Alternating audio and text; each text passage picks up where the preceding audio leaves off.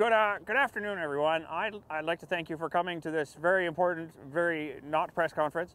The reason why I've called everybody here today is because I know there's been a lot of concerns with the leadership of the United Conservative Party, and I hear those concerns. I take that, it's very good feedback. I take that feedback, and I just want to be very clear. I'm open to the leadership review, and no matter what the results of the leadership review are, I will be continuing to pursue leadership. Because if there's one thing that I'm sure of, it's if there's anybody who should be running the province of Alberta, it's not Jason Kenney. So I'll take your questions now. Mr. Not Jason Kenney, what qualifies you to be the leader of the UCP? Well, I appreciate the question, although I fully reject the premise of it. I want to be clear. There's probably a lot of names that could be kicked around, but there is nobody who's qualified who could do it. And ultimately, at the end of the day, the person who is leading Alberta into the future, I believe, has to be not Jason Kenney. All right, and what qualifies you to be the leader of the UCP? I think fundamentally what the biggest qualification that anybody needs to have to be the Premier of the province at this point in history is that they're not Jason Kenney. So I think that answers your question. Try to come up with a better one, okay, sweetie? All right, so given the fact that we're in the fourth wave of COVID, which was widely predicted, and you had still opened us up for the best summer ever, which is debatable at best, and now we're in the middle of the fourth wave, and we are exhausting our healthcare workers, our resources, and it's not getting better. Any thoughts? You know, COVID has been a challenge around the world, and there's a lot of different leaders that have had to face it and provide evidence-based solutions. And I'm proud of the fact that we opened for summer. I think there's no question that if there's any leader who responded effectively to COVID-19, it's not Jason Kenney. When other provinces were talking about doing COVID vaccine passports, you were strongly against doing this. So you changed your mind. We have one now, but we can edit it to make it say whatever we want, which is really fun and really thoughtful of you. But just, I want to know why. Yeah, that's a bit of a better question there, sweetie, but I still think you need to do some work. Look, the bottom line is this. When it comes to who's responsible for the vaccine passports, it's not Jason Kenney. And that's a really important thing to highlight. We had a health minister at the time, but he's been moved out of the picture. Oh, I can answer that. I'm still relevant, I swear. Damn it, Shahandy, I told you, I put you in a portfolio where no one would notice you for a reason. Don't you have like a driveway to go occupy or something? Get out of here. As I was saying, it's not my fault. All right, well, moving on from that, are you prepared to tell us where you actually were back in August? You have a nice little tan, a nice glow. Yeah, you. Ah, you too.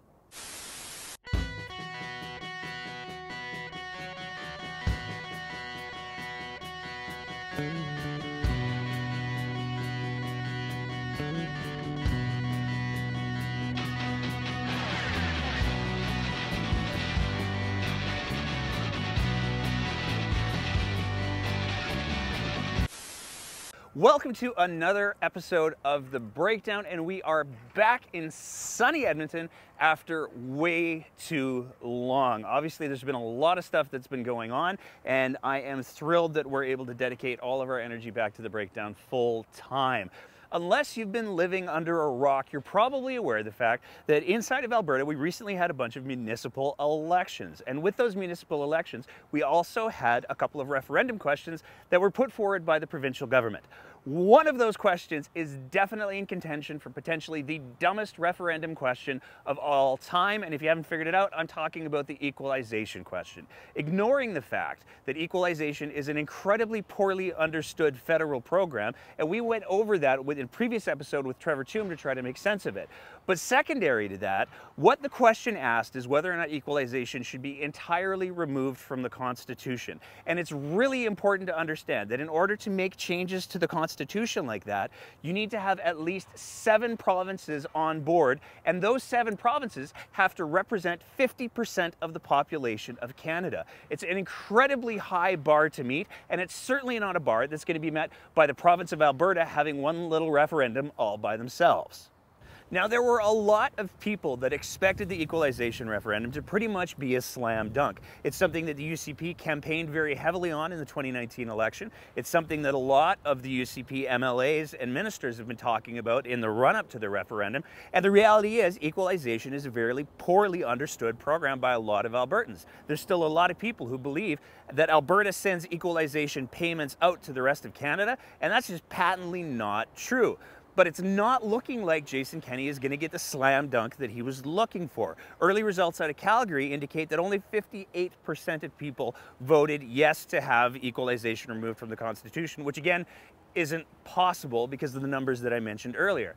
Some of the rural municipalities have numbers that are slightly higher, but the expectation is that when the numbers are finally officially released on October 26th, we're going to see Edmonton bring the overall average down. So no matter what, it's certainly not looking like the slam dunk that Jason Kenney was looking for, and that says a lot about the quality of the question. It says a lot about how much people actually care about that particular issue, and a lot of people are saying that it says a lot about how much confidence people have in Jason Kenney and his government.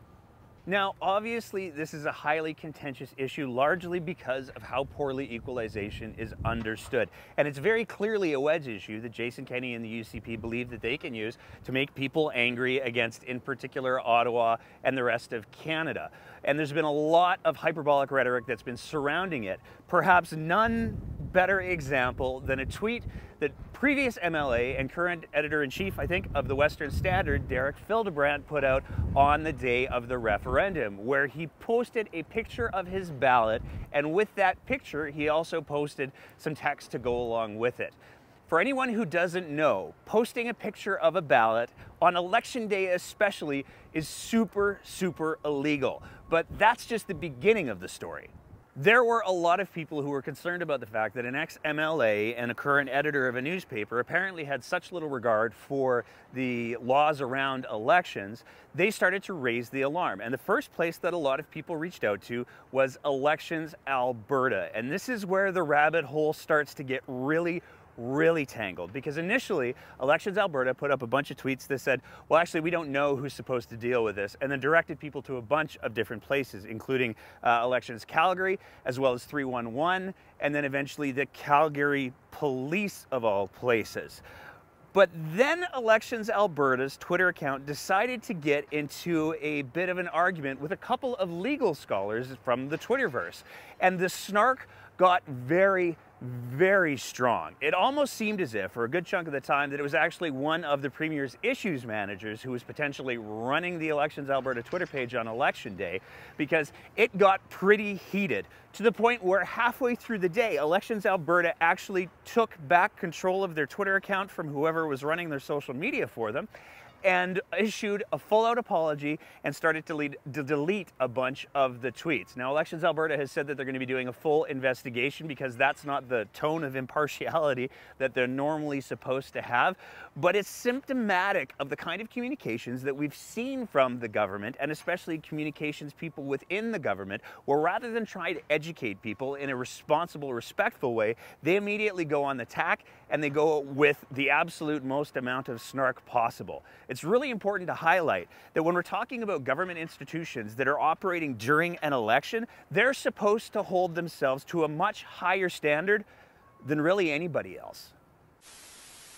Even though it's still only 2021, we're already seeing provincial parties starting to gear up for the next provincial election. The NDP have announced a bunch of candidates already, especially in the Calgary area. But what's interesting is the next election that we're likely to see isn't probably going to be the provincial election. There's a by-election that's due to happen in Fort Mac. For those of you that may not have caught it, during the federal election, one of the current UCP MLAs switched over to the federal team, and that means that there's a vacant seat in Fort Mac right now. Now, there's a lot of speculation going on as to who's going to run there, and one of the biggest names that keeps popping up is, in fact, Brian Jean. That's the area that Brian Jean lives in, and he's been making a lot of interesting movements in provincial politics. There was a lot of conversation about him potentially joining the Alberta Party and joining the Alberta Party leadership race, but that never came out to play, even though the Alberta Party is starting to have their own little cultural shift that might well be in preparation for the next election, with their new leader openly saying that he doesn't want to be called a centrist anymore. So the Alberta Party doesn't appear to be a centrist party anymore. Who knows what they are now? But back to Brian Jean, he didn't end up running in the Alberta Party leadership race, so there's a lot of speculation that he might use this by-election as a doorway to get back into provincial politics. We haven't heard anything specific as to whether or not that's happening above and beyond rumors, but there's no question there is going to be a by-election in Fort Mac. It has to happen soon, and it's probably going to be one of the most contested races that we're going to see before the next provincial election. Back in August, when Alberta was just starting to get hit hard with the fourth wave of COVID, a lot of people were asking where Jason Kenney was. It was known that he was on vacation, and there's been a lot of speculation as to where he went for his vacation. We received some very reliable information that he actually spent the bulk of his vacation in Europe, but he hasn't confirmed where he was. He said that that's his personal business and nobody needs to know where the Premier of Alberta was during the beginning of the fourth wave of COVID that caused hundreds of deaths. But moving on from that, he's defended that vacation and the choice to go on vacation during the fourth wave of COVID by saying that he was in need of a break because he was getting really close to burning out. He's also said that while he was on vacation, he was in constant contact with his staff and officials, making sure that he knew exactly what was going on with the COVID situation. So I took a 2-week break, summer break. Haven't taken a 2-week break. I've only had one other 2-week break since 2015. I was in daily contact during my private time with my staff, with senior officials, with fellow ministers. I had regular COVID briefings. We made, while I was on my private time, I participated in making decisions related to COVID. I took a couple of weeks of private time. I was in touch with my office every day and was in touch with senior officials. I had regular briefings and made decisions that we announced. So, and maintained contact with my office and officials throughout. But CTV actually did a FOIP a little while ago, and in that FOIP they found that the vast majority of the vacation time was actually scheduled explicitly as personal time. And in fact, during the whole vacation, there were only 2 meetings on Jason Kenney's calendar that addressed the fact that he needed to be briefed on COVID. The rest of the time that the FOIP information received showed nothing. So it's a mystery. So there's a lot of, again, unsurprising inconsistencies coming from the Premier's office into what he was doing, and he still won't confirm where he actually was. One of the questions that Jason Kenney asked Albertans to ask themselves in the run-up to the 2019 election was simply, have their lives gotten better since the NDP formed government? And a lot of Albertans answered no to that question, and they voted in the UCP. Unfortunately for the UCP, what's happening now is people are starting to ask the same question about the UCP government. And at the top of the list in the last couple of weeks has to be private snow removal companies.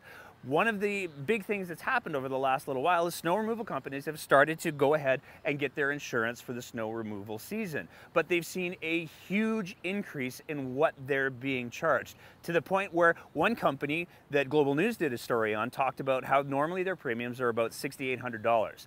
It went up by adding a 0 to the end of that number and then a little bit more still. Now, the insurance companies are saying that it has to do with the fact that there's been a lot more commercial claims, but they're also attributing a lot of it to significant adverse weather events. So we're talking about events like what happened in Northeast Calgary, where not only a lot of homes were damaged, but a lot of businesses were damaged as well. And that jacks up the price for everyone.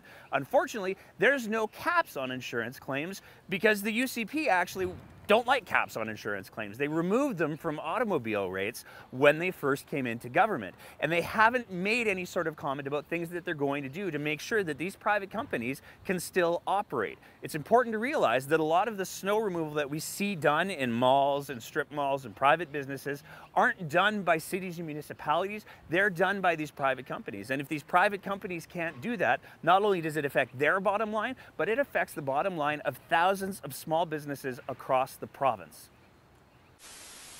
One of the other really interesting elements that could potentially come into play with the next provincial election has to do with Medicine Hat MLA Drew Barnes. Now, Drew Barnes was kicked out of the UCP after trying to lead a little bit of a coup d'etat depending on how you want to spell that. You can spell it a bunch of different ways here in this province. But after trying to lead a little bit of a coup d'etat that failed, he was kicked out of the UCP, and he's now sitting in the legislature as an independent MLA. He's now starting to pitch the idea that Alberta needs yet another political party, but this one needs to be focused only on rural Alberta to make sure that rural Alberta Conservatives are represented in a way that the UCP haven't been. Now, this idea of Drew's is only in the preliminary stages, and he hasn't put any major plans in effect yet, but it's fascinating to watch Drew Barnes and his ongoing grasp for relevancy as he continues to fall farther and farther down the political ladder. One of the biggest scandals that came out of the municipal election in Calgary has to do with incumbent and now re-elected MLA Sean Chew. Just a couple of days before the election took place, news broke that Sean Chew had actually been in quite a bit of trouble during his career as a police officer because he had a sexual encounter with a 16-year-old girl that he claimed he had picked up from a nightclub. Now, as the election went on, more details emerged, and it turns out that what Sean Chew described was not at all what was actually reported or investigated. It turns out that Sean Chew actually knew this young girl when she was only 14, and when she was 16 years old, he was called by another officer to pick her up and take her home. He did take her home, but not to hers. He took her to his, where there was some sort of sexual encounter, and even more alarming, it apparently involved a firearm. Now, the young girl tried to make multiple complaints to CPS over the years, and there was a, let's go with cursory investigation that was completed, and Sean Chew was found guilty of discreditable conduct, and that was largely considered to be the end of it. But this young woman has been working to try to bring this story to light for quite some time. Just a couple of days before the final vote of the election, it broke, and there's been a lot of really alarming revelations that have come out of this, including some of the people that supported Sean Chew. And this covers all levels of government, because not only did former city councillor Jeremy Farkas donate to Sean Chew, but in the provincial level, Tyler Shandro donated to Sean Chew as well. And it goes all the way up to federal, because Michelle Rempel actually campaigned with Sean Chew. Now, in fairness to Michelle Rempel, she's since disavowed all of her support for Sean Chew, and she's done everything that she can to distance herself from him. But as of yet, we have not heard anything from Jeremy Farkas, and we haven't heard anything from Tyler Shandro either. So this is a story that's not going to be going away anytime soon, particularly given that multiple new members of the City Council have said that they're going to do everything they can to get him out of office. Hello, my name's Aaliyah and this is Nate, and Nate just lost. Tell us about that, Nate. You just lost. What did you lose publicly? Publicly, I lost an election, and I like to think that I lost it very well. You could do that? Lose things well? Oh yeah. I guess you would know. I didn't just come in second. I think I came in 5th. Oh wow. So if you're gonna lose well. Yeah, you're not even like on the podium for that. No medal, no nothing. No. I don't even think you get a ribbon. I think that they don't acknowledge you at all. Mm-hmm. That's been my experience with the media since the election was over. And probably during as well. Yeah, by and large. Yeah, just ignored, lonely, afraid, cold. Rub it in. Losing. That's good. Feels good. Yeah, you asked me to be here. I will remind you of that now. So you lost. Tell me more about that. Well, it was the municipal election in Calgary, and just to clarify, this is now the second level of government that you have lost. That's correct. I have now successfully lost at 2 levels of government. Yes. Yeah. Continue. It was the municipal election for Ward 3 in Calgary, for the community that I live in. Yeah, you live there, and they didn't even want you. Well, some of them did. But not enough. 1,600 apparently thought good things, and I think that's worth something. But yeah, I was asked to run by a bunch of community leaders, and I said yes. And you regret that deeply now, after this humiliating public loss. I don't regret it at all. I think there were some important conversations that I was able to be a part of, and I think that it has given me a lot of insight as to what a lot of the problems that we're facing in our democracy right now are. Like losing. But also, what else do you think that you learned from this? Well, I think the biggest thing that I took away from it is that we, I think as a society, really have to rethink how we're dealing with our democracy and how we're taking care of our democracy. And are you sure you're just not saying that because you lost, so there must be something wrong with democracy? No. But there are some, I'm not the only person who's raised these concerns. Are also losers? No, some of them are bystanders, I think, and political scientists and experts in this stuff. So I give their opinions some weight, certainly more weight than a snappy, angry young lady. I was invited here. Yeah, no, there's some real problems that I think that we have to collectively look at addressing, because one of the things that I think that we've forgotten is that democracy is a very fragile thing. It requires upkeep, it requires care, and I think that we've gotten a little bit too complacent about it, and we've allowed some powerful forces to infiltrate it. And why do you think that? Well, this was the first election that we've really seen the advent of what are called PACs, or political action committees, or TPAs, or third-party advertisers. These are organizations that have the ability to literally raise unlimited amounts of money outside of a 6-month period before an election, and they have the ability to spend incredible amounts of money separate from a candidate. So if a PAC is created specifically to support, say, a slate of candidates, then that PAC can spend literally as much money as they want. We have PACs that were spending tens of thousands of dollars a week on Facebook advertisements to push specific candidates. And while most candidates don't have the ability to raise that kind of money, these PACs absolutely do and did. And they had a huge impact on the outcome of this election.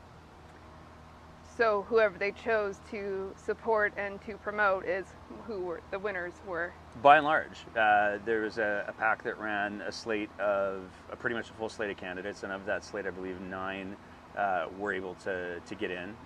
Some of those candidates certainly got more support through social media advertising and print advertising than others did. Why that played out, that's up to the PAC to say, really. But certainly the candidates that the PAC poured the most resources into appear to have been the ones that won. I mean, obviously there's a lot more forces at play than just the PACs, but there's no question that the PACs had a major influence in that. And I think it's really dangerous because there's a lot of people who don't realize, A, what a PAC is, or what a TPA is, B, how loose the rules and restrictions are.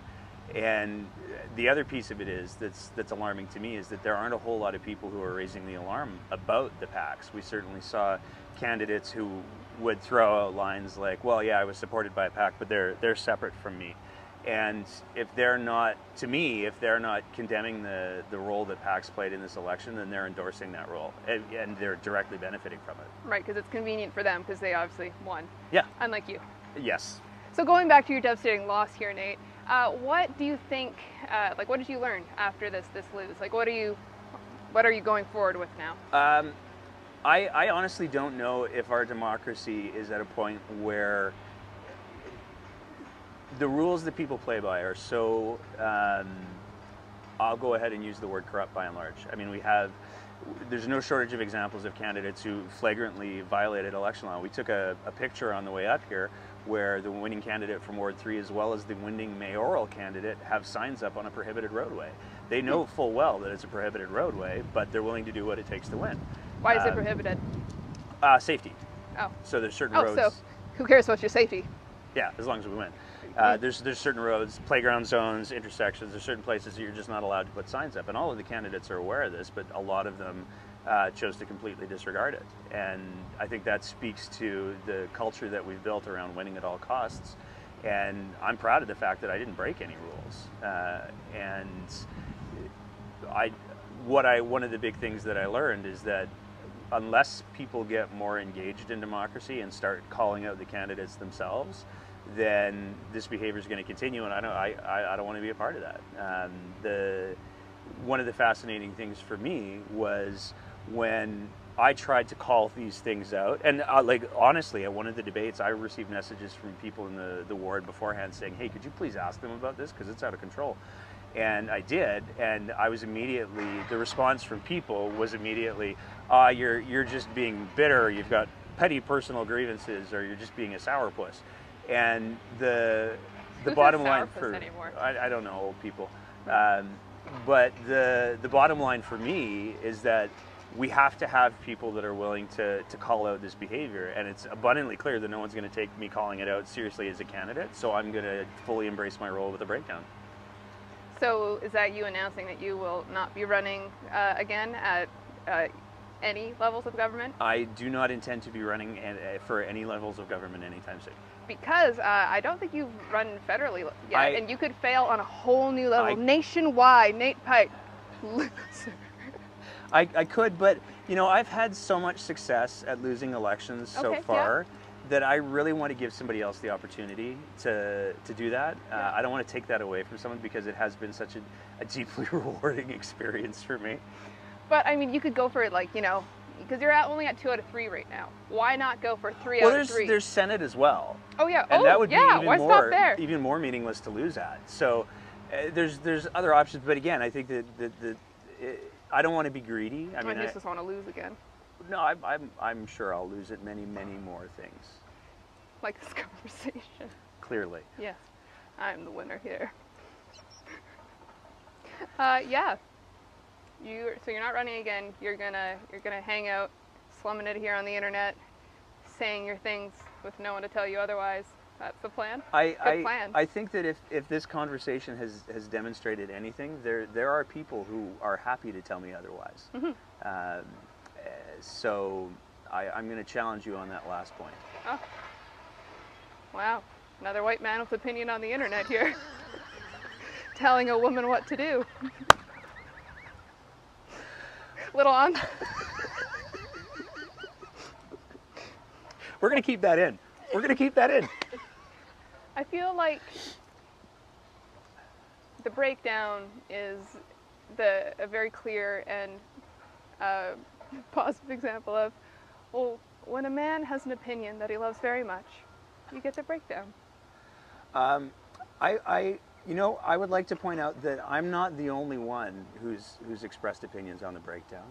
You have done an absolutely mediocre job of expressing many opinions here, and I'm grateful for that because it makes me feel better about me. He uses me to make himself look better. He writes what I say, every word. That's not true. I didn't write any of how this started at all. No, this got way meaner than you intended. It really did. I didn't know that you disliked me this much. It's all coming out now. Do you have any other questions? I don't know. Do I? What did you script for me? I didn't though. So is that it then? Is that the interview? Well, Unless, is there something else you would like to say? I'm scared to, but I will. Okay. I think the biggest thing, in all sincerity, that I'd like to say to people is that whether or not you're involved in democracy in a direct way, whether or not you're involved in it in a satirical way, whether or not you're involved in it in a just mean-hearted way, you have to be involved. And the big ask that I would have to everyone coming out of this is the only thing that's going to hold the behavior of elected officials to account is you. If you don't do that, then they're going to try to get away with more and more and more and more and more. And I think we certainly saw that in this election. I think we're certainly seeing it with our current provincial government. I think we're certainly seeing it with our municipal government, and we've certainly seen great examples of it with the federal government. I mean, the newly elected MP to my area is literally under investigation right now for stealing other candidates' campaign literature. Ooh. Yeah, so... Oh, the doorbell footage. Yeah, I the saw doorbell that. footage. That was yours. Yeah. Oh. So... I mean, that's not good. That's not good that that person won. No, it's not. But it underscores the point that the only people that politicians will listen to are donors and voters. And we don't have a whole lot of control because of the way the rules are right now, especially around the PACs about who the donors are. So it's even more important that every single voter, when you see a politician behaving badly, call them out long, call them out loud. And that's what we're doing here. I think that's part of what we're doing here, yeah. Rather than making fun of Nate. Well, I don't know. I learn a lot here, and because a lot of the time I think politics can be kind of boring because it's not nearly as flashy as the TikToks that I usually watch. So if you could get on that, making just, you know, nice little snippet. I don't think anybody wants pants. to see to your point from earlier, I don't think anyone wants to see the 45-year-old white guy on TikTok. I could be wrong. Perhaps there's a market I'm missing here, but You just have to do it while dancing. I cannot dance. That's even better. Okay, maybe we'll try one later then. Very good. So yeah, pay attention, because things are happening when you don't. And Nate lost. Yes, I did. That was the theme of this conversation. It certainly was. Thank you for that. You're welcome. And that's it for another episode of The Breakdown. On a quick little personal note, I just want to say that I'm really excited to be able to put all of my energies back into the show. And we've got some really great things that we've got lined up. We're going to be playing a little bit with the format, so we're going to continue going with the podcast and the episodes, but we're also going to be looking at doing weekly updates to round up all of the things that are going to be going on, especially with the legislature coming back into session right away here. We're going to continue to do our same long form episodes where we're speaking to subject matter experts about all of the issues that are going on and affecting Albertans, and we've got a lot more planned. So please stay tuned, and if you're not already one of our Patreon supporters, in order for us to do all of the things that we've got planned, we're going to need some support. So if you have a few extra bucks a month that you can spare, if you visit our Patreon page at www.patreon.com/thebreakdownab, and you can pledge a monthly small amount, that'll make all of the difference, and it'll help us be able to keep upping our game. I want to thank everybody for listening to the show so far and taking this crazy ride with us, and I just want to say how excited I am for what we're going to be doing next. Now, with that referendum, the expectation from a lot of people was, because of how let's do that again.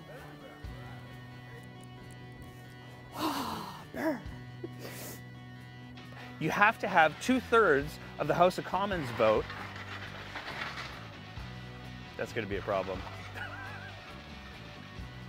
So we're talking about big things happening, really big things. They were big and they were things and they happened.